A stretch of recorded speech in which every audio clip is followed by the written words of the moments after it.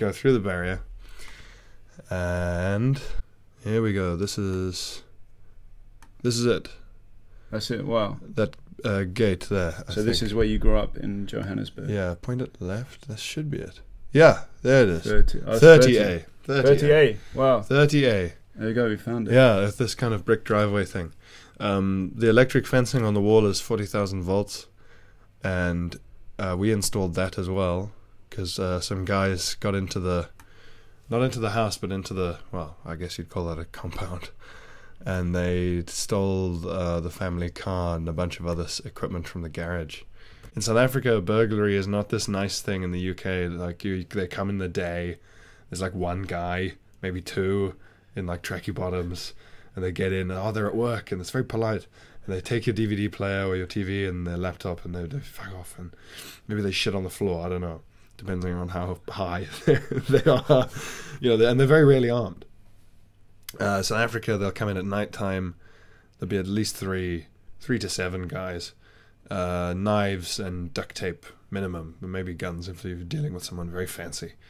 And they go deliberately at night because they know you're in there, because that means that they can get your PIN numbers from you, or if you have a safe with valuables in.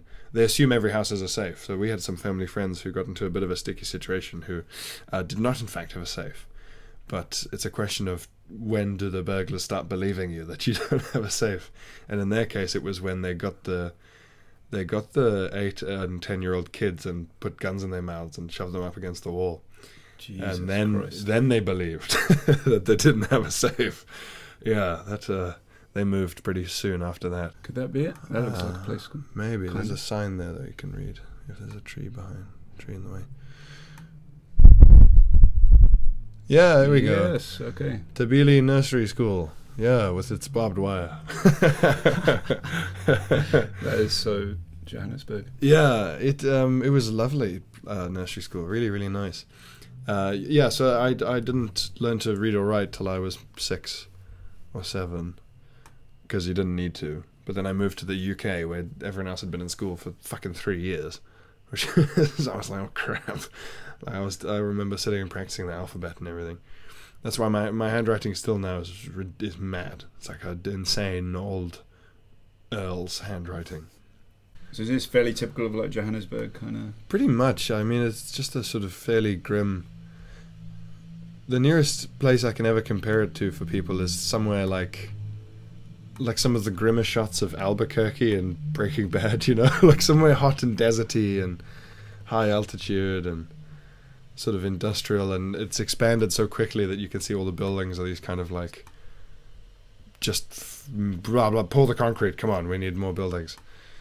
Yeah, so it's since we left it's got even more massive, and it's not a visually pretty town.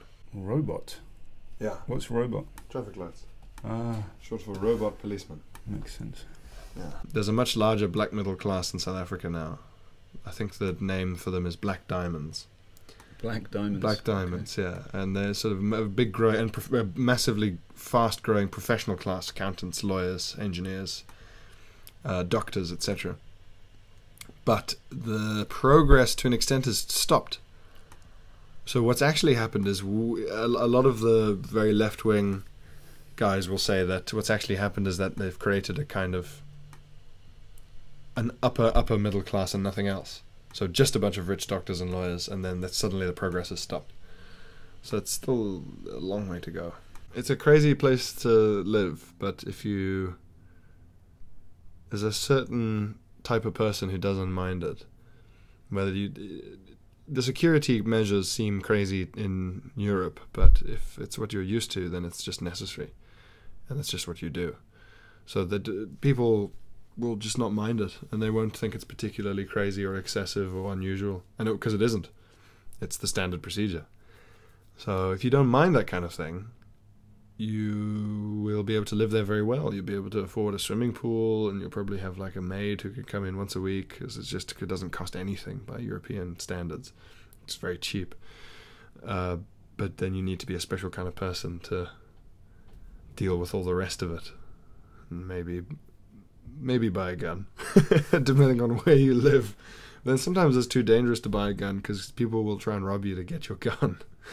Because guns are quite expensive and they're very valuable in themselves. So maybe don't buy a gun. Maybe just get a bat. Yeah, but if that's that kind of thing doesn't worry you, then move to Africa immediately because you'll live like a king, even on what in the UK is a relatively modest salary. So that was it. Pierre Novellie. I hope you enjoyed the episode. I'm gonna take Pierre's advice and wander down here, see if I can buy a gun. Just hang out here for a bit maybe. So yeah, that was it. So make sure you subscribe, and I'll see you again next time.